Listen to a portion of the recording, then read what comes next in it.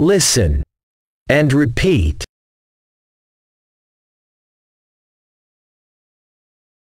Victoria and Julian.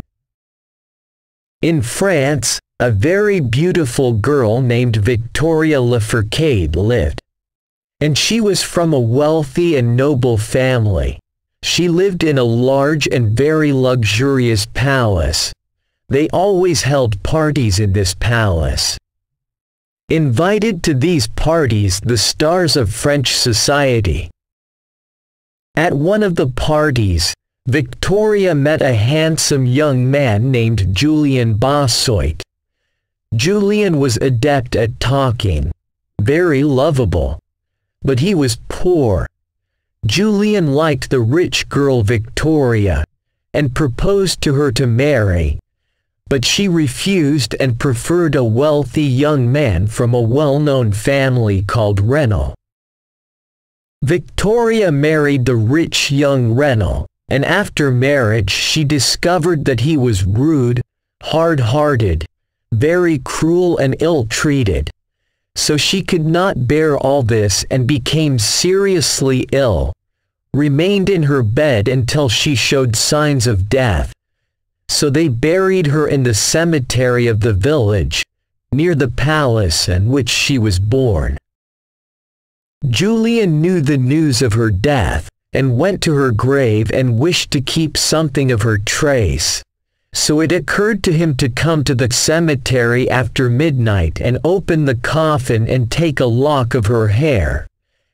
And Julian did so, and when he approached Victoria's head, Victoria shook and trembled, and then opened her eyes. Julian was stunned, but he took control of his strength and carried her in his arms, then went to his house and rescued her. Julian returned to the cemetery quickly and closed the coffin so that no one knew that Victoria was still alive. Victoria stayed in Julian's house for several weeks until she regained her health.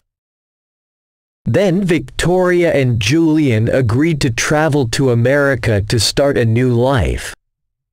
20 years later, they returned to Paris after longing and took a short vacation, and at one of the parties Victoria and Julian were invited. Victoria was surprised when she saw Renell standing looking at her. He walked up to her and said, "You look a lot like a lady I know," and Victoria panicked as Renell stared at her and looked at her body. He stopped looking at her left hand. The blood froze in the veins of Victoria, because she remembered that he once threw her with a piece of iron that hit her left hand and left traces. He recognized her by the wound in her hand and told her she was Victoria. She had no choice but to confess everything, and Renell became very angry and divorced her, so that she could marry Julian. They had a big wedding, went on with their lives happily, and returned to America.